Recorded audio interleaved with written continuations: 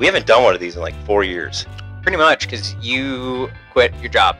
Dozens of people have been asking for this. You quit your job and stopped answering my calls. It's another episode of the Harty Soup, starring someone famous and Drew Campbell. Welcome to the show. Hunter wanted to stop by and talk about big news. Go. What is it? We're headed to Canada, or we were just in Canada. Oh, I thought you were going to identify as a different sex or something. Oh, no, the results are still good. We don't have to do that yet. Oh, okay. So, what's going on with your off season? Dude, we're just hanging out. You know, we were at Action Off-Road Camp. First week in July, we were there. Second week in July, we were there. Then we were down in Florida for a week. Then we were in the Keys for a week lobstering. And yeah, we were in Canada last weekend. That was super cool. Never been there. Race was sweet. Crowd was even cooler. You know, they didn't speak in English, so that was a rough one. What race did you do up there? It was called an FMSQ. And it's a hare scramble. Yeah, it's a hare scramble. It's like the GNCCs of Canada. 2-hour race, pro class. Yeah, it was cool. I mean, they had a super solid turnout. You know, the track was sandy. It was like a wet Florida, is what it reminded me of. So it was different. Yeah. How'd you do? I won. Who was there? Gabby Nod, who is the Canadian champion. He races XC2 in America. He do okay? Was he second? Gab broke. He was second before he broke. Yeah. Yep. What did you think of the terrain up there? It was sandy, super sandy, followed up by some deep clay, and it was good. I mean, it was fun, you know. I'd like to go back. It was only a 4.5-hour drive, which was nice, easy, you know. Felt like driving here. How was the actual event like orchestrated? Like, oh, smooth. Very similar to us. Check-in registration was easy to find. Yeah, it was super smooth. They give you a good podium interview. Oh yeah, we like I was telling someone, we sprayed champagne before the interview, which was funky. But other than that, we were. Is that like a tradition up there? I don't know. No, the one guy that usually races that series, he goes, no, you were supposed to spray the champagne after, and I was like, yeah, I know. Yeah, that's what we do in the States. Yeah, and no, I don't know, but no, they were good. They were super inviting, you know, super nice people, and yeah, it was good. I had fun. Plans to do more? Yeah, absolutely. There's definitely going to be. I think that they have one more that doesn't overlap this year. That's in October. Love to go up and do that. It's close. I think that one is in Quebec as well. So they said it's even closer to Quebec than this one was. Do you have any issues getting your van with quad inside across the line?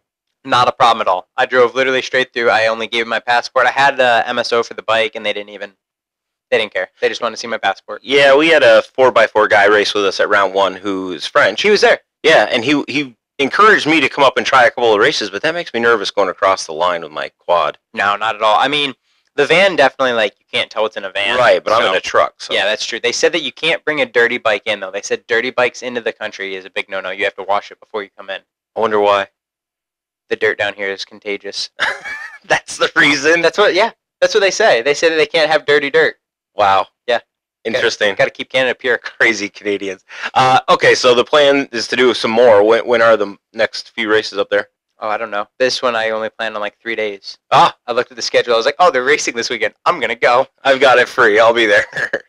But you would go again? Yeah, absolutely. Loose program I'm running. You know, it's a super loose program. Yeah. Well, one of the favorite series that you and I enjoy is coming up in a few months, the New York Fall Series. Dude, I mean, I was at Area 51. I don't know where you were, but I was there. No, I was not there. The track was sick. You missed out. I think I was at Unadilla that weekend watching the pro motocross. We raced on Sunday. You could have been there. I could have, but I was very hungover. Yeah, it happens. So before we get to the Fall Series, you've got to finish up your GNCC season. I do, yes. And currently running in... Second, yes. Yeah, we got 3 more rounds. Super strong rounds for me. Excited that we're headed into not Mason-Dixon. We've already been there. The Mountaineer. That one is always a good one for me. We've got to grab a win there, and always strong. Place is super rocky. Good there. The next one's CJ's Raceway, which is in West Virginia, and you know that one's good, and Ironman's good. So we've won it 2 of the last 3. Yep. So headed into some strong territory for us, and yeah, I'm excited. You know, excited to get that done. Get back to Florida and take a couple weeks off and just enjoy the things that are Florida that I don't always get to do when we're there in the winter. And yeah, that'll be. Then you'll come back up to battle the Fall Series. Oh, that's right. That is the Fall Series time. Yeah. So you're going to be in Florida for the start of the Fall Series? I don't know. Well, Ironman actually overlaps the start of that series. Well, then I can't win that title. So I mean, well, yeah, I'm going to have to do some FTRs then, dude. Yeah. Well, at least come up and try to do like Hogback or something. That one's the Probably the best track. That place has put me on the ground more times than any of the other fall series. Why? Because the moto I track? have no. The woods are what get me every time. I think the woods are great at that track. Oh, I know. I remember the year it rained there. I got cross-rutted, knocked myself silly. I literally clipped a tree. I hit so hard that I ended up snapping. I forget what I snapped, but I couldn't turn left or right. Yeah, for all my viewers, even the best in the world hit trees. So just you heard it first. Smoke it. I don't hit them. Oh yeah, you take the thing right out. Break your quad too in the process. Yeah. Perfect. Yeah. If I'm gonna hit it, I hit it hard. Well, you've got 3 remaining rounds. Is there any chance that you're eligible for the title this year for GNCC XC1 Pro? I mean, mathematically, yes. Anything's possible. Anything and everything is always possible. We saw that in Supercross. You can't count a chicken until it hatches. Yep. And but no, I mean, at this point, there's no pressure. It's easy. It's easy math. You just have to win. It's super simple that way. And no, I mean, it makes it much easier on myself. It is one of those things that you think about, but it's not. At this point, we're building for 2024. At this point, we've kind of switched gears to where we're now learning. I mean, we're learning every weekend, but at this point, the main goal is to finish this year strong and be able to take the knowledge into 24 and hit it strong there. Great. Well, we saw a change from last year to this year that I'd like to ask you about. You used to run some different colors because you didn't fly the Blu-Cru flag, but looks like you got that logo on your graphics this year, and you're only running blue and white. I do, yeah. Yep. Yamaha stepped up to the plate this year. They got me an awesome parts budget and stuff like that to start the year on. So we've been there, and that looks to be continuing next year. So we're gonna be Blu-Cru next year as well.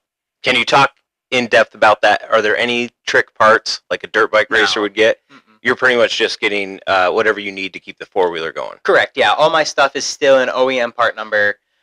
We do have some cool stuff though that is, like there are some different parts that aren't always available. Like you can buy anything that we have, but it's one of those things you have to know what you're asking for before you can get it, you know? And, but no, I mean, the ATV side, much like even on a works motorcycle, you can still get those parts. You just have to break out the checkbook. Sure. So how many Blu-Cru XC1 Pros do we have this season? I mean, technically, everybody, to be part of Blu-Cru, you have to sign up for it. You get a gift card for some free apparel, I believe, and then you're eligible for the championship bonus at the end of this year. So anybody who runs the Yamaha logo and the Yamaha crest on the front of the plastics is eligible for Blu-Cru. You also have to have the Blu-Cru logo on your machine and on your jersey to be eligible. Gotcha. So you're saying an amateur racer could do this? Technically, yes. Yeah, anybody can be part of Blu-Cru. On the amateur level, they actually give away a brand new YFZ every year. Oh, wow. Amateurs. To the top amateur on the Blu-Cru? No, not even. They just choose it at random. Huh? Yep. So anybody who signed up for Blu-Cru during the year at random could win a brand new YFZ 450. That's great. I'm glad to see at least Yamaha is giving back. I've had many discussions with co-hosts on the show I'm doing this year, Between the Trees, talking about manufacturers just lacking, coming out with new machines. And Yamaha is the only one really doing a sport quad. Yep. Yeah, they are the only manufacturer that is still supporting the sport, which is super sweet of them. It makes it easy, too, that they don't have many new changes because you don't have to reinvent the wheel every year with parts. You don't have to have new A-arm setups, new casters, new suspension points. You cut the amount of workload down because you just kind of can copy and paste, and that's what's nice about it as well. And the other nice thing too is that it brings the price down on your used parts, your aftermarket parts, like a lot of that stuff, because they don't have to have the R&D into it for another model year. It makes everything much more price point and much more consumer friendly. Now that quad's relatively unchanged for how long now? Past few years? So the YFC 450 hasn't had major changes since 2012 to 2013. They actually, if you look at it 2012, the plastics are different. Or from 2012 to 2014, I forget what year in there they changed the plastic design. That was actually to help taller riders out on the front fenders because we would actually hit our knees on the front. Well, you look giant on the thing. You look like you and John Galata Jr. are just huge on those things. Yep. So John, myself, and Chad kind of would have the same issue where our knees would actually hit the front of the fenders on the older models, and they ended up opening up the rider cockpit a little bit to give us a more comfortable feel. They also, in 2010, they changed the clutch baskets as well when they went to their slipper clutch design, whereas I still run the conventional clutch, which helps with a lot of free play and stuff like that. Not having just one point of contact. I have I believe it's 8 bolts inside instead of just 3 or the 1 on the slipper. Gotcha. Do you think that you'll have a chance to give your input if they ever upgrade and tweak the model? Oh, I mean, will Yamaha come to you and be like, we know you guys are, or you mentioned Chad or Hendrick earlier. Would they have any input? I mean, those guys they work very close with the factory as is. I mean, there's no need to tweak something that's not broken. I mean, Right. At this point, until somebody else shows up and gives them some pressure, there's no need for them to really look for a problem that they don't have. And you have both setups. I've seen you on a motocross track with a wide setup. I've seen you on many hare scramble tracks with a narrow setup. You feel that the bike is good, doesn't need any refinements. Yeah, absolutely. I mean, I always feel that you could get something to turn tighter, and I don't know if that's just the way I am. Like I always want the bikes to turn a little sharper, do this, do that. But I mean, overall, the bikes are phenomenal. Compared to other brands that I've ridden, it's great. Yeah. There's not much that I would change that you can't change in the rider, and that's the other thing too, is that a lot of people they wanna reinvent the wheel when they really have to just look at the operator of the wheel. Yeah. Do you have any inside scoop if they're coming out with a Sport 4x4 Yamaha? A Sport 4x4. Yeah, for all the old guys that need a couch to ride. Interesting. I've never heard it phrased like that, and no, they just released. That's what the industry calls it. Really, I've never heard it said that. In the industry, you only have 2 Sport 4x4 manufacturers, Polaris and Can-Am. They offer the Sportsman S, the Scrambler S. Excuse me. Scrambler is the Polaris one. Nobody races it because it breaks. And then we're all on Can-Ams because it's been tested and proven in the 4x4 racing world, and nobody else is coming out with a competition for it. Polaris might be back in the game. How so? They just like to go fast. Polaris, think outside. Are you getting some sponsorship dollars right now? Do they give you like a side-by-side or something to drive around the pits? Just buy your parts from Ep4 Correct. Oh, there it is. There it is. There's where tied in the shameless plug. We do too sell Can-Am as well. We just got the new Mud Pro editions in as well, and we also have some Renegades on the floor. I'd love to sell you one today. And where is Ithaca Rec located? Why, it'd be on Route 13 in Newfield, New York. Wow, just south of Ithaca. If a customer were to randomly walk in, would they see Hunter Hart behind the counter? Ironically, I've been there a lot. Yeah. Fridays. I've been there a lot on Fridays. Yeah. Yep. I sold 3 jet skis last week. Wow. Yep. How is the watercraft market? Phenomenal. Because I think best market to be in. I think New York is suffering with our snowmobile market. We haven't had snow. We currently don't carry any snowmobile brands anymore. Yeah. We are ATV, side-by-side, watercraft, and dirt bikes. What's the nearest launch to the dealership? You guys you have like a mile or 2 to go before you hit water. Oh yeah. We can launch from Tremond to Gannick. We can also go to Little Lake. We can go to Seneca Lake, and we can go to Keuka Lake. All within, we can be to 4 different lakes in about 35 minutes. Wow. Yep. Yours truly gets to deliver them. So Well, call it the correct to order your new unit, and maybe right. You'll have an XC1 Pro deliver. That's right. Sea-Doo just dropped their new 325 horsepower watercrafts as well. I actually had a guy call me and order 2 of those today, so those are going quick. Nice. Yep. Well, shameless plug for your shop. I want to hear some shameless plugs about your sponsors, because you and I have chatted off camera about your main apparel sponsor, and Fly Racing really wanted you back this year. Did you sign a multi-year deal? No, I did not. I'd like to. Fly's been awesome to me. They really stepped up about 2 years ago. Got me an amazing deal. They actually just dropped their 24 gear. And no, those guys have really been stepping up recently. I actually just placed my 2024 gear order yesterday. So you're staying with them? Stay tuned. Nope. That's just. Oh, you're running the 24 gear for the rest of GCC. That's just to finish the year out. Yep. I do plan to stay with Fly for 2024. I don't see much change in there. Those guys, they treat me well, especially with their new safety helmet. I mean, I don't know if you've seen any of the reviews on that, but essentially, for anybody that doesn't know, Fly just dropped a helmet that essentially has OnStar for your helmet. Wow. It's honestly game changer. If you do a lot of riding by yourself, just have your phone on you, and the helmet actually has Bluetooth in the helmet that if you crash or it detects an incident, it'll actually call your emergency contact. It'll also rate the severity of your crash and let you know when you get back to the house, your max speed, your travel distance, everything like that comes out of the helmet. It's got a mobile app, so you download the app, you can watch it, on your phone afterwards, and it tells you everything. I mean, this helmet, it's priced at $799, and it's $100 more than their standard formula helmet. It comes with the same Rheon technology in their helmet.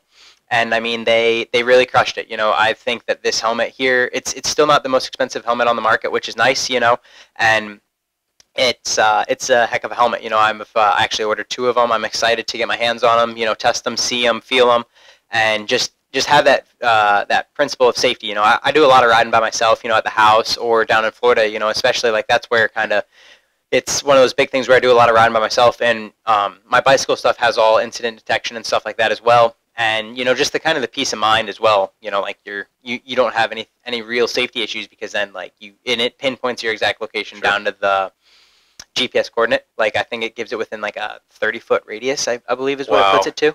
That's amazing technology. I didn't know helmet manufacturers were doing that. Yeah. Well, Fly is doing it. Fly is innovative. Yes, Fly is leading the way. They're proud with their formula helmet. And to the app, the nice thing is that as they update the quality of the helmet, just like any software, it's going to upgrade and go with that as well. There's a ton of new features about it. They actually, if you go onto Fly's website, click on the helmet, they have a whole website page dedicated just to the helmet.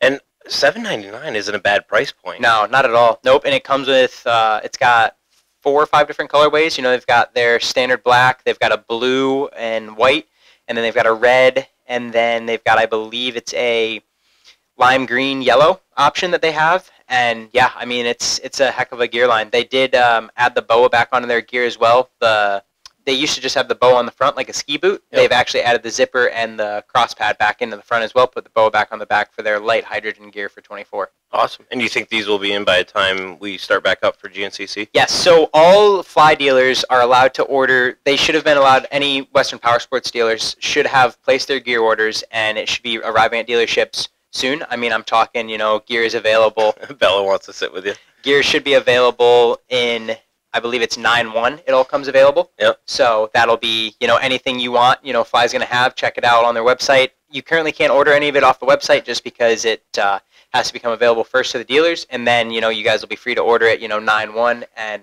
yeah. But we'll see you wearing them in the race. Yep. Yes, absolutely. I'm hoping to have my stuff next week.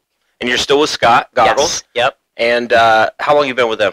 Man, I've been with Scott as long as I could wear a pair of goggles. I've never left. A while. Yeah, I've worn Scott goggles since 2008.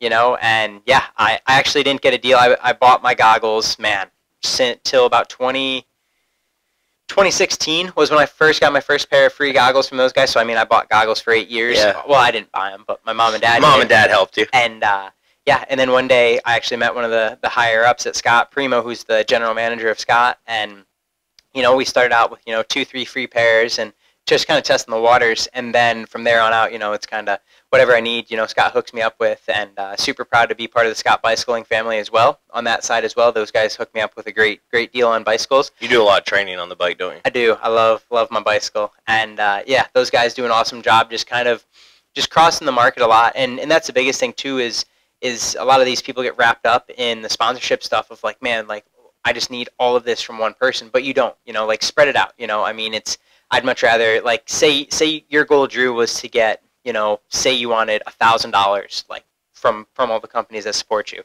It'd be hard if you went to like one company and you're like, hey, I want $1,000 check. But if you went to 5 companies and you're like, hey man, can I get $200 in salary contingency, whatever you want to call it, for race support this year, and this is what it'll give you in return. It's a lot easier nut for a lot of people to crack to say a $200 sponsorship than it is to say write you a check for $1,000. And that's the biggest thing too is value product at what you want. And all pros started out where they were getting 10-20% off, and it's just about you have to build the relationship and you have to just put the time in. I mean, like my Scott deal took 8 years. Technically it was building for 8 years, and yeah, that's one that I worked on for a while. My Maxxis deal, I mean, I was a Maxxis kid from 2014 on, and I didn't actually start getting paid by Maxxis until 2018 was my first year that I actually got a good deal from Maxxis, and then 2020, I got a great deal from Axis. So it's one of those things where I bought the tires for 5 years. I paid, a pretty penny for the tires. Because you believed in it. Yeah, and I still believe in those things to this day. I mean, they're amazing. They're an absolutely phenomenal product, and just don't. Everybody's so focused on going after the product that their neighbor has, but that they're not worried about what they could find, down the road. Like look for these companies outside the market. Don't go to, because the same 10 corporations get hit up all the time. And if you're not reinventing the wheel, you're not going to move the needle. Like that's the biggest thing too with becoming the Quadtech general manager is that a lot of these people they want to tell me how fast they are, and and what I tell people, and they're like, Hunter, how do I make a better resume? I'm like, what do you do other than race an ATV? Race results are great. Social posts are great. That stuff is what moves the needle for us. But what else do you do? What makes you a good human being at the end of the day? What makes me want to be proud to be part of your program? Sure. And that's the biggest thing that I think a lot of people forget is that when you sign these contracts with these people, you're not just a representative on 13 weekends a year. You're a representative full time, 52 weekends weekdays, out of the year. Yeah. And like, I mean, man, you've seen it, Drew, when we're out in public and stuff, and people will come up and be like, yo, Hunter, what's going on? And, sometimes I know who they are, sometimes I don't. And that's the thing is, like, even if you don't think anybody's watching, there is a phone somewhere that is taking a video, and the worst thing that could happen is you be in the background of a video, being an idiot. Not representing the brand. Yeah, and I mean, I've heard of people getting, cease and desist letters, I mean, Jeff Emick, look at him, dude, back in the day. Yeah. He had a full Cowie deal that got... Smoking the wacky tobacco. Got snipped, dude. Yeah. And that's the big thing is, like, it takes 10 years to build a reputation, and it takes 10 seconds to ruin one. That's a good, yeah. And I mean, good mindset there. And it does. And I think that a lot of these little kids that think, oh, nobody's not looking, like nobody's going to look and see, like I'm 11, 12 years old. But I mean, dude, like I know that I look, like I'm looking at those kids, seeing what kids are doing it. And I'm not saying for kids to grow up and not be kids, but like there's a difference between having good, wholesome fun and just, being a wreck. Yeah, and I've always gravitated towards those athletes that represent their sport and their brand well. Yeah. Whether it's multi sponsors that they're representing, they are the brand that you're Hunter Hart, HH. We gotta cheer for you because you're sponsoring, or you're sponsored by all these big names, Maxxis Tires and Fly Racing, and now Blu-Cru. So you're representing all of those companies as your brand. Absolutely. And the other thing too is you just got to be persistent with these guys. Like you and I were joking about it. You were asking me where a specific helmet is, and that helmet would be a Red Bull helmet. And it's no secret. I've wanted to be a Red Bull kid forever. And we all want to be one. Oh, I know. Yeah, everybody does. And I've just been fortunate enough to be right place, right time. And at this point, Drew, I'm getting free Red Bulls from Red Bull North America. And those guys, they've been hooking me up. I'm in contacts with those guys. Once a month. We're recapping, we're talking, and I mean that's been a 4-year build-up for me. That's been a 4-year process for me to get this close. And I mean, I'm not even.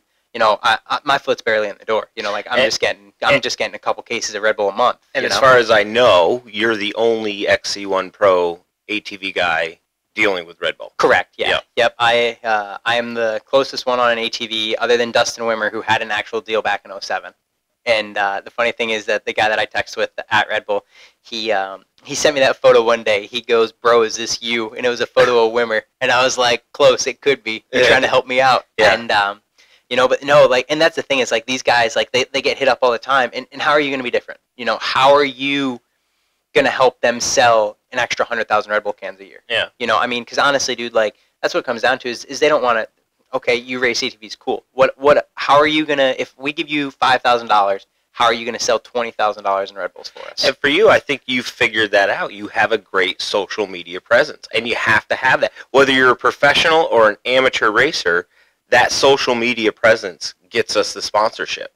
It does, and it's a bummer that everything's gone to so social, and like, oh, what's your follow count, what's your impressions, what'd you do last month, but I mean, you and I both know that that's what pays, and it's helped to get my foot in the door with a lot of amazing companies. One of those companies being Outback Steakhouses. I mean, I had a heck of an Outback Steakhouse deal for years. Like not a lot of people know, but I ended up going to their headquarters in Tampa, sat at a roundtable discussion, kind of how you and I are sitting, dude. Had a presentation, 2.5-hour presentation with these guys about ATVs. Really? And oh yeah, dude, I had a card with my name on it. It was a gold card. I used to swipe it, dude. My buddies and I, they'd be like, "Yo, we going to dinner?" I'd be like, "Yep, you guys just get the tip." And I mean, Dude, that's baller. I'm excited because I'm gonna let the cat out of the bag. My local pizza shop is giving me sponsorship for next year. Free product. That's amazing, dude. All next season. I mean, that's what I'm saying, dude. Like right local there. pizza shop, Yeah. buddy. Like, it's no Outback Steakhouse. Dude, but I mean, no, like, that's where you gotta start with, you know, and like I remember like my first ever one, like I started with a pizza chain, like the Papa John's in downtown Ithaca, dude, he used to do the same thing. Like when I was like 14, 15, he threw me a couple bucks, and he was like, "Yo, if you ever want a pizza, just let me know." And you know, like I never really used it, like. Right, we're not supposed to be eating that stuff. We're supposed to be endurance races. Yeah, but I mean, I definitely got some calzones though, you know, and calzones, couple pizzas from him. But like that's just a thing, and a lot of these kids, dude, like they get so discouraged. Like I've had a couple kids email me or text me. They're like, "Hunter, dude, like I got shut down, dude, by my sponsor." I'm like, "Well, how many did you call?" They're like, "Well, I called one." I'm like, "Okay," and they told you no. Big whoop. What? Okay, so dude, I call 100 of them. Like I'll call 100 companies. Yeah, and you told me that in 2018. You might not remember this when old Drew Campbell started hanging around looking for advice from young Hunter Hart. But one of the conversations, like a predator. Yeah, it's a terrible way to set that one up. But one of the memories I have when I first met you, I did ask these questions: how do I get sponsors at an amateur level? And you told me just that you can't just contact one guy and expect to have everything taken care of. You have to contact 100 companies. And maybe there are 12 goggle companies, 12 tire companies, and hopefully one of them will return that email and offer you something. And I remember I was with Fly a few years ago. They came back with a 25% offer, 25% off, and I was blown away. I had never had that because the first year I had to pay for everything myself, and then the second year, well, I got a discount on my apparel, so that was great. And I've had some fortune where I've gotten, you know, full sponsorships now, but you have to work at the social media aspect of it. You have to contact more than just whoever you're interested in. So for apparel, I contacted Fly, FXR, Fox, Thor. I went through the whole list. Moose. I went through all of them. FXR got back to me with the best deal. I've been sponsored with them for 2 years now. So definitely take Hunter's advice and try to hit up as many of them as you can. Yeah, and you know, I mean, back to the Outback thing, because I can laugh about my own stupidity. The first time that I emailed them, I mean, I didn't even email them. I slid in their DMs. I gotta ask, so what made you think of emailing a food chain, like a restaurant chain? Dude, it's got nothing to do with hair scrambles. What do you mean? What are you going to do? What's your first thought after a race? Well, for me, it was pizza. That's why I went to the local pizza shop and said, "Hey, can I get sponsorship next year?" Okay, so that was your mindset. Like, I'm going to go eat after I race. Yeah. Okay. What are you going to do before a race? You going to eat a light dinner before a race? You going to kind of skimp on food before a race? Or are you going to try? Got me thinking. Maybe I should reach out to Jägermeister. You know, exactly. I drink a lot of Jägermeister when I get done racing. Yeah, exactly. Like that, and that was just the thought process. I was like, man, I'm gonna calorie pile before the race, and I'm gonna calorie pile after the race. You know, and at the time I was like, Outback is where it's at. And you know, I slid in their DMs, and I mean, the DM I sent them in like November of 2018 was terrible. I mean, dude, like, I wish I could pull it up and read it to you guys, but I mean, I'll sum it up. It basically said, "Hi, my name's Hunter Hart. I'm number 7 in the nation, and I race ATVs. I really enjoy Outback. I hope you guys sponsor me." It's so generic. That was my DM to them in November of 2018. So, and they bit? No. Oh, they didn't. They didn't even respond. Oh, okay. No. So fast forward to 2020, the end of 2019. You know, fast forward, you know, a hunter that's had some time to go around and get rejected. And, you know, this next time around, I was fortunate enough to have, I think I had 21,000 followers at the time. And I DM'd them. I said, "Hey, guys, my name's Hunter Hart. I've got 21,000 followers. I'm making 36,000 impressions a month, and I'd love to be part of your guys' brand. You know, we've got 20,000 people that go to these races, you know, and they're hungry. Like, they're blue-collar guys that they want to eat after a race." And they said, "Hey, Hunter, yeah, let's tell us a little more about it, and we'll see if we've got an opening." So I told them some more. Didn't hear anything about a week. I ended up getting a DM back. They're like, "Hey, Hunter, yeah, we'd like you to come down to our office and talk. Are you local to the Tampa area?" And I was like, "Yeah, I am." They're like, "All right, great. Here's your meeting time. Please come business casual and have a presentation for us, and we'll have a committee with us to look and see if it's something of our interest." And I get to their doors, you know, and shaking. I mean, I'm shaking like a leaf, dude. Like, I'm like, you got to do a presentation. Yeah. Worldwide prestige. Yeah, exactly, dude. I'm sitting there, and I'm like, I'm going into this thing blind, 19 years old, And I'm like, I don't even know where to start, dude. And I walk in there. I'm kind of curious what you gave for a presentation. Oh, I had a slideshow. I had a PowerPoint. Of I brought what? my computer. Race pictures? Yeah, dude. Snowshoe. I had the Howard's Hole in there. I had a photo of Iron Man. I had... What else is up on the screen? Just a picture of you? I had crowd numbers. Well, I had a picture, and then I had, like, hardcore data facts. Because I was lucky enough to pull some strings and have some hardcore numbers of, like, the reach and the money brought into the community and stuff like that. And, you know, so they sat there literally 2.5 hours. They go, Hunter, we're going to be honest. We didn't even know this existed. Like, we had to Google this before you got here. You mean GNCC Racing? GNCC Racing, ATV they had no Racing. Idea. They had no idea that any of this existed. They had no idea that you raced ATVs. They had little to no idea that people raced motorcycles even. And that's what a lot of... You brought that to the corporate's attention. Yeah. That's great. Yeah, I brought it into Outback headquarters, and they, so back up a little bit. As I was getting ready to go into the office, I was there, and they're like, hey, we need you to turn around. I was like, oh, okay, sorry. They're like, no, you don't have to leave. We've just got some prototype stuff that's coming out of the elevator that nobody can see. I was like, oh, okay. So I'm standing there, facing... It's a restaurant! No, this was corporate office. This was 6 stories, Bloomin' Brands, headquarters, North America. Okay. This is like 6 stories, like, this is like the real deal. I'm curious what these prototypes are I don't coming know. out the door. It was like new food items that they couldn't have shown yet. Cause it's a barbecue sauce that you weren't allowed to see. Literally, well, because they own Carrabba's, they own Outback, they own now Aussie Grill, they own 5 or 6 different large brands. Are these all owned by Blackstone? No, they're all owned by Bloomin' Brands, which is owned by... Is that owned by Blackstone? Oh, I don't know. I feel like Blackstone owns everything today. I didn't go that deep into it. And we probably shouldn't, in case our phones are listening. We shouldn't talk about this. But no, so they, I ended up going up there, and they had a plate of cheese fries for me when I got up there. They go, hey, are you Hunter? I go, yeah, I am. A plate of what? Cheese fries. Cheese fries, okay. Yeah, so they go, hey, we're going to have, here, they said they'd be a few minutes in the office. They're running a little late. Here, have these if you're hungry. If not, we don't care. Sure. I was like, okay. I'm like, sick. I ate these cheese fries in the lobby with my computer with a suit on, just nom, nom, nom, nom. And this is like your first big sponsorship deal? Okay. Yeah. About 10 minutes later, dude, these 2 people walk in, and super nice lady. I think her name was I forget what her name was. I want to say it was Leslie. And she goes, hey, are you Hunter? And I go, yeah, I am. She goes, hey, how are you? I'm Leslie. This is my associate, and we're gonna vent you today. See what we think. So we go through the process, get this whole presentation done. They're like, awesome. We've got a new soft opening of a restaurant next week. Come on out, and we'll see how it goes there. And if it goes well, we'll contact you. So I go to the soft opening. I go to pay for the food, right? They're like, what are you doing? I'm like, I'm paying. They're like, no, this is a soft opening. This is a Nobody pays. Nobody pays. Right. I'm like, oh, okay. I got a goodie bag. I got a bag full like custom like one-of stuff, and had my name on everything. And yeah, like VIP list. Like if you weren't on the list, you weren't getting in. And this older gentleman comes up to me. He goes, hey, you look pretty young. Are you media, or what are you doing here? I go, yeah, I'm hoping to be an ambassador for Outback. And he goes, really? And I go, yeah. And he goes, okay.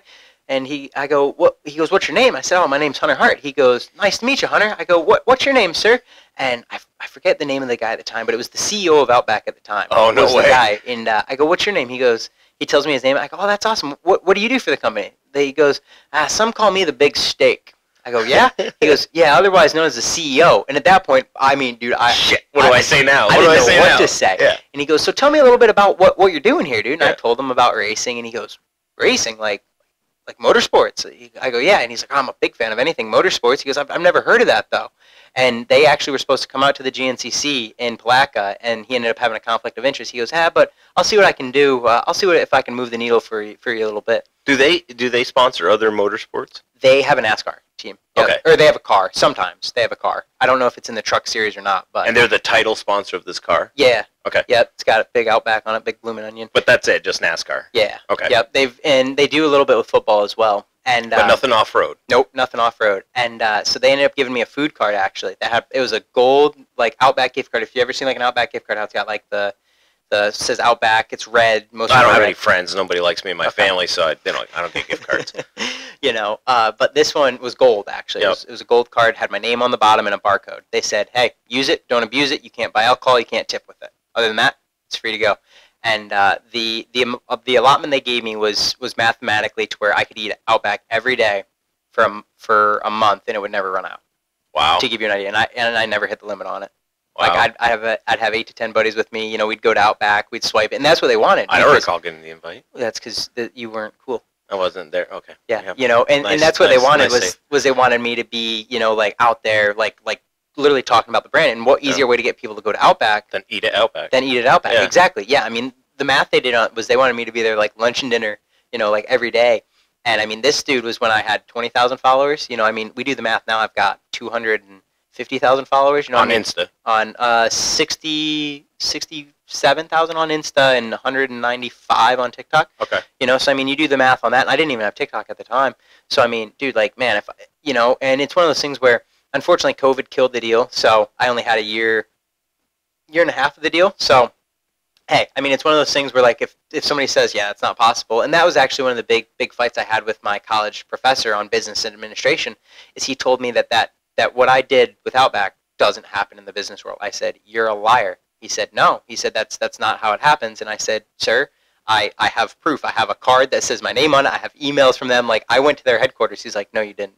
And at that point, him and I parted ways on that. And, yeah, that was kind of the beginning and the end of my business administration degree in college, was when he told me that what I had done at 19 wasn't real life. Yeah. And I said, okay, you can pound rocks, dude.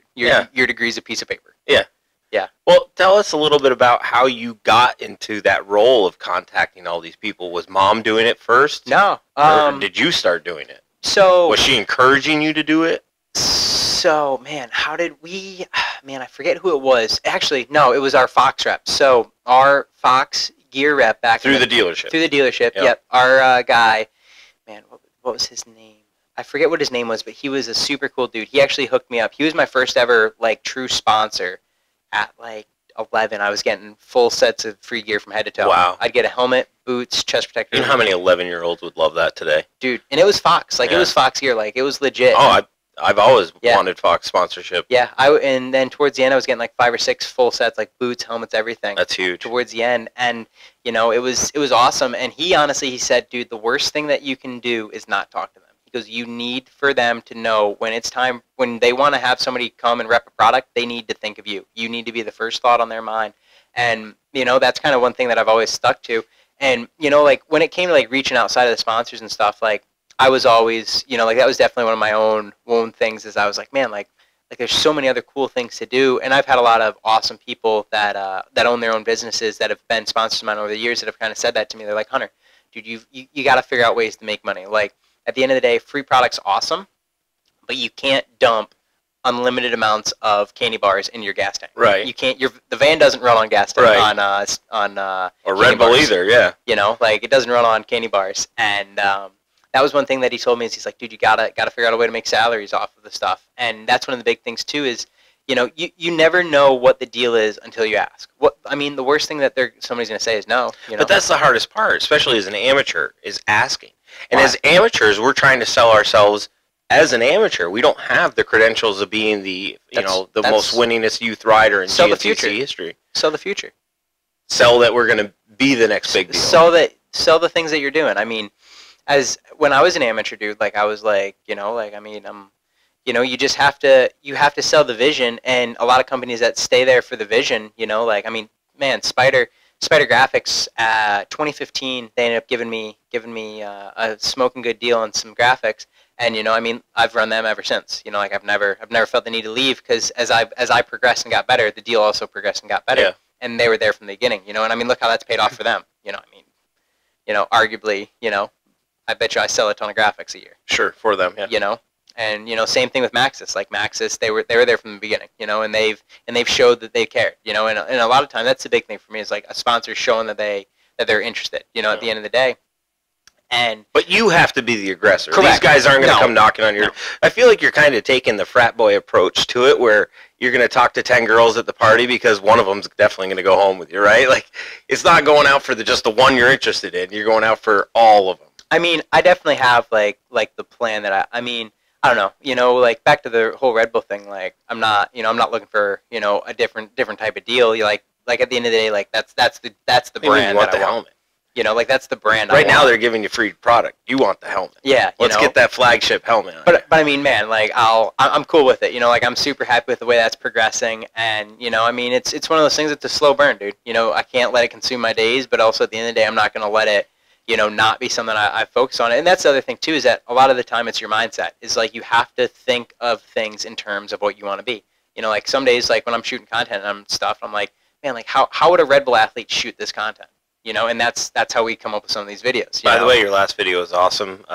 Rototill in your mom's garden. Yeah. If you haven't seen it, check out his TikTok or Instagram. That's right. Yeah. Great job We've destroying that garden. We've also got a house donut video that's currently at 2.5 million views. Yeah, that's crazy. I mean, that's just this type of stuff too. Is like I'd never seen that done before. And where'd you find this abandoned house? Oh, it's in Florida. Yeah. It's in Brooksville. And how'd you get the keys? It was unlocked. Yeah. Yep. It was unlocked. Is this your new house? Possibly. Yeah. There's no furniture in it, dude. Yeah, there's no furniture. There's just a moto track in the living room now. Well, there was a couch. We had to move that. You had to move it for the clip. Clear it for the donut. Yep. I half thought you were gonna ride right into the pool. Dude, you should have seen so we took it from another angle, right, that we didn't post, and it's because the front wheel like almost fell in, like it was Really? on the edge. Yep. Yep. But yeah, it was good, dude. Like that's that's a new place close to Croom. Very excited. I mean, with the training I do on the side too, like that was one of the big things is my training in the winter. You know, like a lot of times, like last year, I mean, I had somebody almost in Florida the entire time. You know, people coming in for a week, 2 weeks at a time for one-on-one training at the house. And all of my December is pretty well booked now, but January and February still have some openings. And, you know, that's kind of what pushed a little bit was, you know, the need for more space and being able to have the space and the facility to fully devote to that side of the training. Because, I mean, the training stuff is a big part of my living and what helps me to, you know, do this. And I love it. You know, like that's one thing that I've always admired and enjoyed.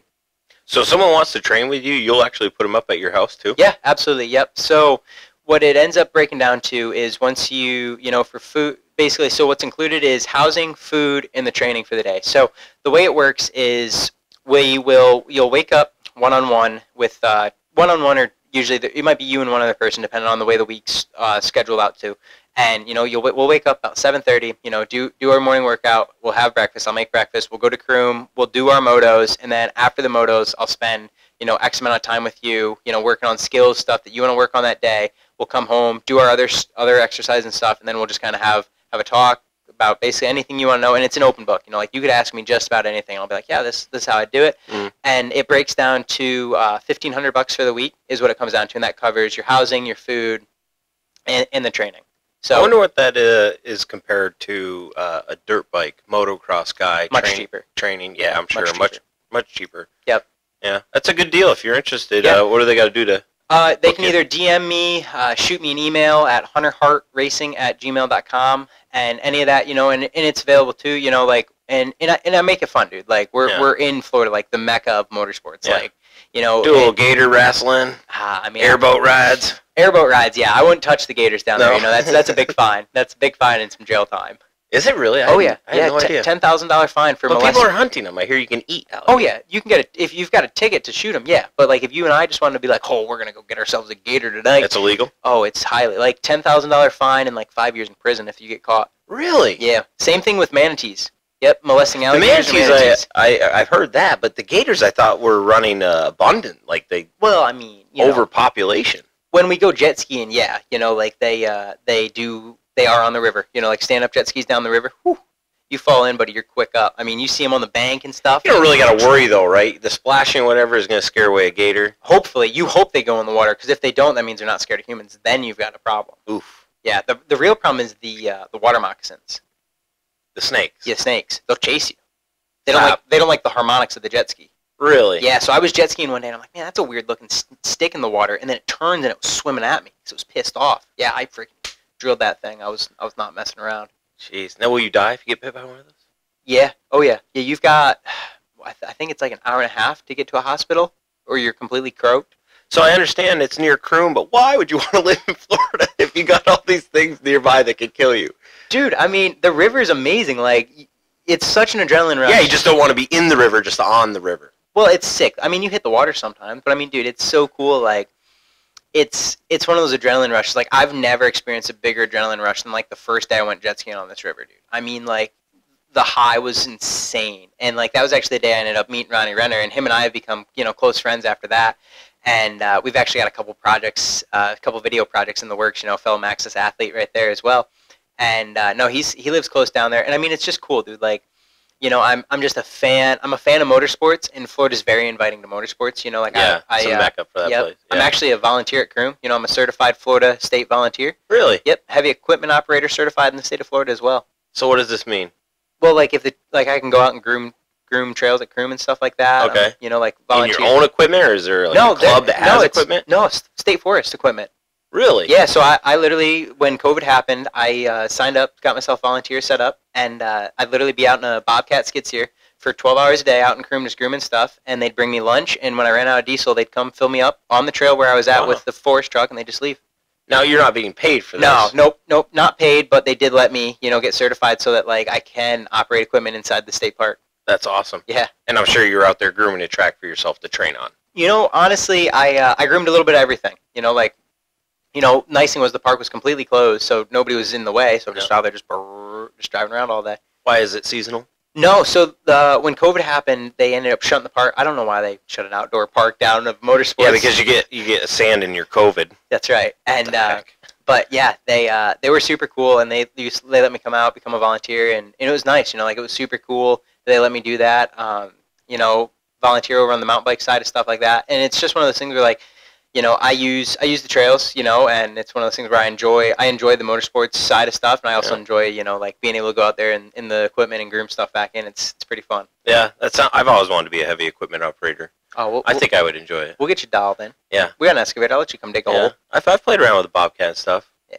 Mess some shit up. I think that's what we need at the locals. I think if Wainoa bucked up and had a skiddy, their own piece of equipment, that they own a skiddy, and they had a tooth bar bucket on it and a tooth bar, a rock hound, and a brush hog, and they rented it out to each promoter individually.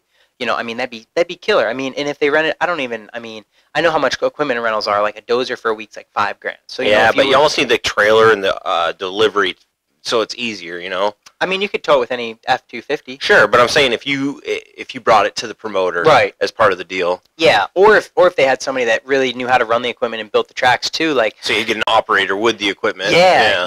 Something like that, and if it was $5,000, and I'm not saying before the race to build the track, but post race to groom the track back in. Wait, what? Yeah. I don't understand. What do you do after a race? If you groom the track back in. You what? Okay. Yeah, because that's always the big gripe is that they're oh, these tracks get so rough, they get so rough. The big gripe, yeah, the major. Well, and that too. I do that at my house, and you've been to my house. The amount of laps that have been turned there, you've pretty run it up. Yeah. Yeah, and I can go back in and fluff it all back in, dude. And if you did that, you couldn't. Granted, you couldn't groom a true side hill with a skid steer. No, it doesn't work like that. But you could groom 65% of the track. The braking bumps are the big thing. Yeah. Yeah. The ass kickers. Yeah, and you could do that too. And I've always thought man, that, and I know it sounds like a lot of money to do that, but at the end of the day, the return on investment would be huge. And two, you could also use it to say, man, I want to touch this up, put this in for next year. How many promoters? I just saw the next one. What's Punisher? Yeah, that one. I just saw that Jared hit. He was out there with his mini excavator, doing some stuff. Right there. Perfect example. I think we're seeing that from guys like Jared, guys like Mark Potter, because they race. Yeah. Jared doesn't race anymore, but he has raced. Now his kids race. And his wife. Yeah. Yes, and Liz is still racing. So when you have those families that understand the dynamics of a racetrack and the spots that need addressing, like you said, after a race, for sure. Jared's out there doing it because this is the first time right. They've raced there before. Where is it? That I don't know, but I guess Wainoa, when it still had the W, raced there. I don't know what the track was called. Was it in Harpersville? Is that where it is? I'd have to check. Okay. It's not a huge thing, but I know that it was. I believe I know where it was. But yeah, that's the big thing too, is just go back in and just groom that stuff back in, and you'd be dialed. And you could always. It is Harpersville. Yeah. Yep. So that's. I believe I got a big set of horns from there one time. Whatever that race was called. Yeah. Yep. Yeah, I know right where that was. I think it was Rhodes Roundup. And I've been told that they're not really running the same track that was there. They've cut a lot of new lines, and. If you could find a track from 5 years ago, I'd be impressed. Yeah. You can't find a track from a year and a half ago. Yeah. And that's the big thing too, is there's a lot of stuff like that we enjoy about the fall series that you could bring into the aspects of it too. And Man, the fall series, I just enjoy that they're a faster style setup, you know. And I know that we are limited on properties in New York, and that's completely okay. You know, I mean, like that's that's what it is. Like the tracks that I've been to this year have been phenomenal. You know, Black Sky, they did a killer job. You know, the Tomahawk, they did a killer job, and Chuck Reed and Robin Johnson, those guys absolutely kill it. But no, I mean it's one of those things where I grew up racing the series, and I remember back in the day, like when we'd go to some of these gnarly places, and it was funny. Like as a kid, like I remember when we used to go to Mexico for the race, up in north of Syracuse. Yeah. Yep. Oh yeah, it was at a motocross track, super sandy up there. Thornwood. Maybe. I don't know. It was at a motocross track in Mexico. Okay. Yep. And yeah, that place was crazy. Like I just remember we'd go there, dude. Like I remember we've gone to Pennsylvania for a couple rounds, and just stuff like that, like being able to have those cool different areas to go to and ride at and a variety of terrain. Yeah. Exactly. Like now I feel like you're pretty similar on all the tracks. Like I don't think they feel the same. They have the same dirt, same rocks, roots. Yeah. Which that is what it is. I mean, hey, it's better than 90% of the other series. Like I mean, I've been very fortunate to go and see other series, and like when people have complaints or gripes about stuff, I'm like, go try something else. I mean, because like most of the gripes that you have about the series, you wouldn't have. And I know you watch every single video I put out. Absolutely, I'm a fanatic. A couple months ago, I did put out a comparison of your top 10 ATV cross country series in the country. Nio is number 2. Nio is actually putting out very similar numbers to the amateur morning class of ATV racing for GNCC. So how are we scaling this? Like, what was our judging criteria? Great. What I did was I took each race. Okay. And I took the afternoon ATV entries. Okay. So on average, we had about 250 in 2022. Then I went across all the other series. If they had the scoring and results on their websites, and I could look up this information, I did the same thing. I took all their entries and I divided it by the amount of events they had. So let's say they had, I took every round. Round 1 they had 270. Round 2 they had slightly less. I added those all up and then divided them. If there was 10 rounds in that series, divided it by 10. That gives you your overall average. Then I took this overall average and I compared it against all the other series. Nio was number 2. For head count. For the amount of entries. Okay.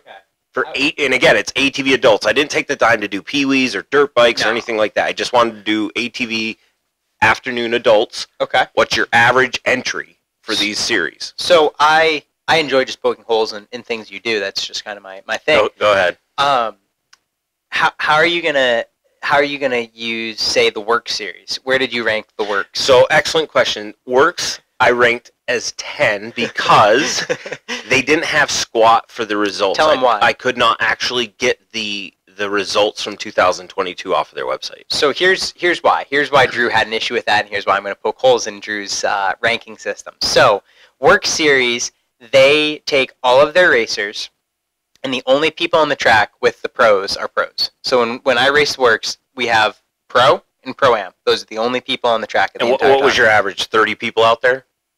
Yeah, if that. Probably 35. Okay. Yeah, so that is the one thing that I'm going to poke holes at is that they have a great series, but they don't have the quote unquote numbers to show it because they do their racing so much differently. Right. Like on certain weekends it's just ATVs, like ATV Saturday and Sunday, and then motorcycles are the next weekend. And without even knowing that, again, my computer in the back must have turned on Siri. Without even knowing that, I kind of put them at 10th because I didn't have the numbers to properly list them where they belonged. The rest of the series, FTR and Mid-East, those were all amateur series. Fair enough. Yes, you have a AA front row where you would line up, but it's not called the pros. They just call it AA. So that was my comparison amongst all the amateur ATV racing. Fair enough. Where do we put FTR and Mid-East? I'd have to go back and check I can't believe you don't remember the video. Thought you watched it. I believe FTR was 4th. Were they? Okay. Yeah. That series has been growing. That series is a sleeper. They averaged, I think, just under 100 per round. Their turnout seems larger than that. Yeah. What was the other one? Iowa. And Iowa State Hare Scrambles. Yep. There's OXCRs, IXCRs, Mid-Easts, Fast Tracks. Arkansas has one. Yep, Arkansas has one. But that was real low. Yeah, Works has one. You should really watch the video on Drew Campbell's YouTube channel. It's riveting. I seriously, I spent, I don't know, like 4 or 5 hours one day going through everybody's websites, writing down all this information, doing the data. It makes the rest of us wonder what else you do during the day. Well, I try to come up with content to promote ATV racing. I mean, I can tell you, we just go do donuts in your house. Yeah. Done. I mean, we could fit a 4x4 through that. Yeah, I think the wife would have issue with that one, buddy. Well, we got 3 rounds of GNCC left. I appreciate you coming in and talking, and I want you to win the next 3 races. But before you leave, any big plans for off-season, any big plans for next year, any changes coming that you want to talk about or let us know about? Dude, we're systems ago. I mean, not much changes, you know. When you're get the number 1 next year, right? When you're baking perfect chocolate chip cookies, you don't change up the way you're baking. I thought you were a watermelon man. I like me some chocolate chip cookies. Well, you're all about that watermelon. I traded actually chocolate chip cookies for a jersey at Snowshoe. Did you? Yeah, dozen cookies. The kid was gonna bring me like some Chips Ahoy cookies. I said, homemade cookies. Kid brings me a bag, dozen chocolate chip cookies. I traded him a jersey for. What number is on that jersey? 7. Okay, that's the number on my autographed jersey too. Is a 7. Shocking. You must have a plethora of 7s left over that you're just giving away. I got some 7s, 2s, 3s. Yeah, well, I want one of those number 1s. I'm going to reserve the friendship number 1 jersey from Hunter Hart. Oh, okay. It's coming. I know it's coming. You know. We got to make it happen next year, buddy. You're not getting any younger. But I'm working on it. All right. But technically, in fitness-wise, I'm only getting better. Because male peak fitness is from, like, I think 25 to 29 for endurance athletes. So that's why Bryson's doing so well? Well, I mean, if you look at all the champions, like, that's the point at which they were the most dominant. When Walker had his runs, he was right in that age. Chris started winning when he was 27. Yeah. How old's Walker now? 31. Yeah. Yep. Are we going to see him back next year, do you know? We'll see him in a couple weeks. He's going to come back for some of the later rounds? He was raced snowshoe. I didn't know he raced snowshoe. Yeah. I just saw recently he put out a riding video. He was doing some riding. He's doing the last 3. Oh, I'm sorry. I didn't even realize he was back on the quad. And look at this content creator. Look, I follow one pro. You might know him, Brandon Frazier. Frazier from Florida. You sport quad guys aren't entertaining to If me. you follow Brandon, what town does he live in? I know this because I have it on my phone, I think. Oh, look at that. I don't have it off the top of my head. Avon Park. What's their prime export? Golf carts? Oranges. Oh. I thought you meant the Fraziers. Oh. You're talking about the area, what they export. Oranges. Got it. Avon Park. Are you near him? Nah, it's like 2 hours.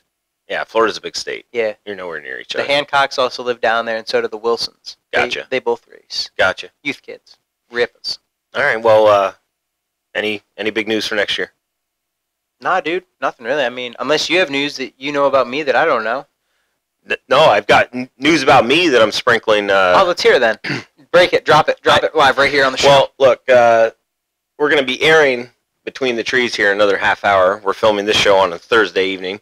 6:30. We got time to kill. Yeah. Where are you taking me to dinner? Where are you paying for my dinner? You're the one with the Outback card. No, it doesn't work anymore. I told you we went over this. Working. News for me, I don't know. You might not see Drew Campbell in the 4x4 class next year. Oh, thank goodness. Like you even watch us. You're retiring. Thank goodness. No, I did. Are you crazy? I'm addicted to racing. Oh, great. Dirt bikes. No. Do I want to kill myself? No. Oh, so you're in the market to buy one of my sport bikes? No, I don't. Yeah, I don't. No. I'll just go race with a 4x4 in another class. Oh, you're going to be one of those. I haven't figured out the class.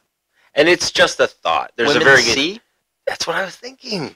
I was like, it's... Instead of Drew, we'll call you Desiree. I can identify whatever I want We'll call you today. Desiree. Yep.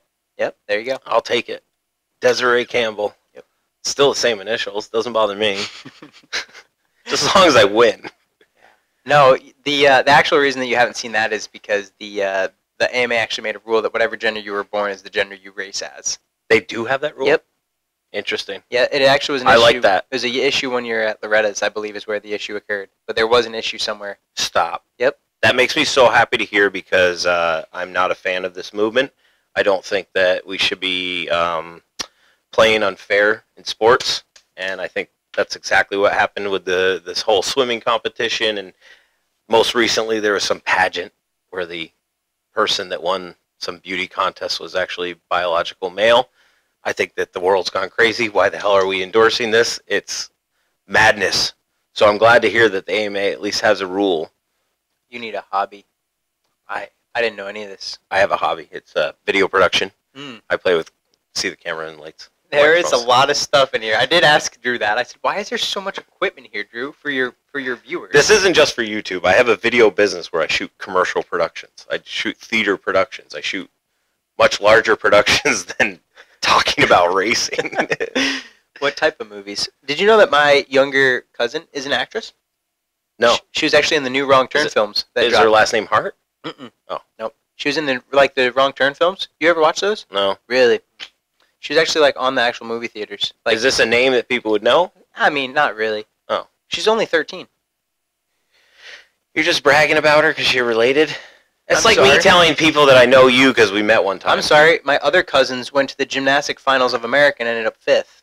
Oh. So if you wanna go tit for tat, we can. So athleticism runs in the family. Is that what you're telling me? We try. Well, I blaze the path. My brother works for RIT and is a computer science major. Does he build laptops? He knows how to, yes. Can he build a rocket? Yes, he Really? has. And he has built rockets, yes. That's sick. But to your point, none of that wore off on me. Just a dumb redneck riding a four-wheeler. Playing with your cameras all day. Yeah, and loving every minute of it. Don't forget, you're coming back to do some co-hosting for Between the Trees. When? We went over this. I thought it was this time. No, it's late September. Late September. You put it in your calendar. I gave you 2 days for options there. I could be busy. Well, I hope you can make it because you're putting up the money for the show. I was gonna just give you that money today and just. Well, we can do that too if you want. I'll stash it away for a winner, but QuadTech has agreed to, courtesy of Hunter, sponsor one of the Between the Tree shows, and I really hope you can come back to co-host that show with us. Oh, I probably can. You got to watch the 4x4 class go really slow, but all of the kids will want to hear you on. Do we really recap the 4x4 guys? Yeah, I put it up on the TV, and what I do is I come home, I take everybody's footage. I have 5 guys wearing 2 cameras, so it's 10 cameras that I edit all together. I put the race clock up. I try to put position of the rider, graphics, logos, who's ever sponsoring. So if it's QuadTech sponsoring, their logos up on the screen the entire time.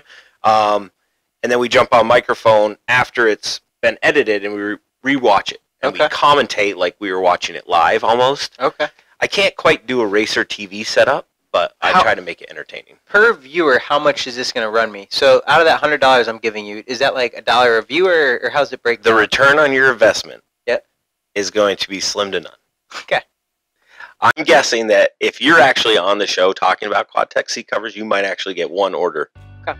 Yeah.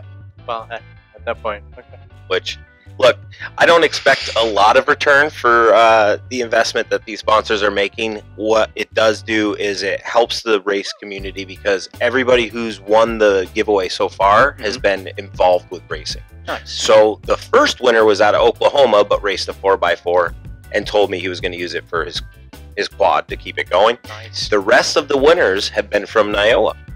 Why? You'll never get over that, the W. That's all right. You can say Winoa. I don't get hung up on that. But they've been from our series here in New York. Thank you. And I'm happy about that. I'm racing New York series, so I love to see the giveaway. But I also have viewers from Canada.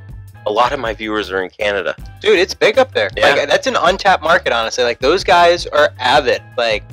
You guys better be careful. I'll bring all my Canadians down here. Yeah, well, if one of them wins, great. But we prefer to see it somebody, stateside in New York.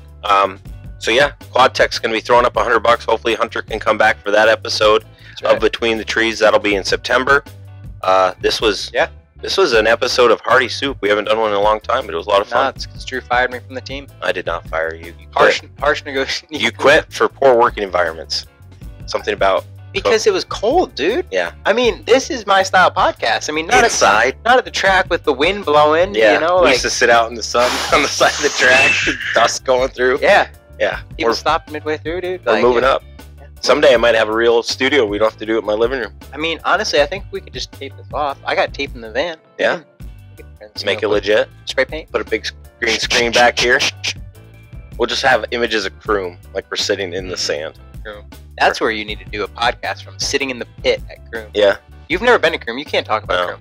We'll make it. I know. I've gotten the invite down. For anybody that's wondering, the pit at Croom is roughly 100 acres. No, I'd say probably 75 acres of sand whoops that are waist high. You know what they do to a 4x4? I've ridden a 4x4. That's where I decided not to race 4x4s. The pit at Croom is the reason why I am not on 4x4s currently. Yeah, because it follows those machines a lot. Yeah, side swapping every which way. Yeah, and then it kills you when it lands on you. It happens. All right, well, thanks for coming in, man. Thank you guys for watching. Be sure to hit the like, subscribe button. And do me a favor, go follow this guy on his social media accounts. He doesn't have enough attention. We'll see. Like it. We'll see you guys at the race. Really help me out. Order a seat cover. That's all. So I don't get fired from that job too. Yeah, buy some Quad Tech products. Anything. All right. We'll see you guys at the races. Later, guys.